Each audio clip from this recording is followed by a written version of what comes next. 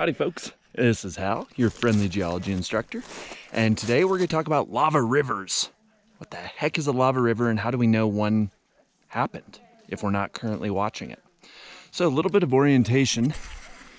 Right in front of us is the Pacific Crest Trail. There's a few hikers on it, my backpacking buddies, and there's lava all around us. So we're looking west. The lava flow that we're in the middle of right now is the Collier Cone lava flow. So the lava river, what's our evidence? First of all, hopefully you can see we're in a very steep area.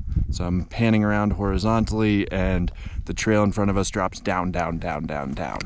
So this is like the tube or the slide that the water went down. There's obviously lots of lava rocks in front of us, and you can see all the way out into the distance a lava flow.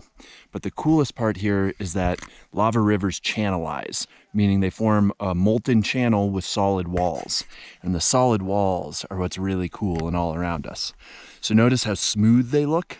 That's the lava flowing past, and some combination of both physically abrading it, like scraping it, and melting it creates this really smooth side on the side of the channel. If we look to the left, we can see the same thing, especially down there just above that snowfield. Lots of really smooth sides that are created by the lava river flowing past, abrading it, melting it. So we're in the channel of a lava river right now.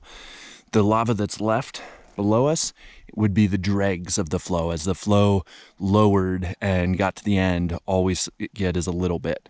But what this really means is the lava river used to be as tall as the side of these cliffs on either side, which is pretty mind-blowing, imagining a lava river 50 feet above my head right now. Cool.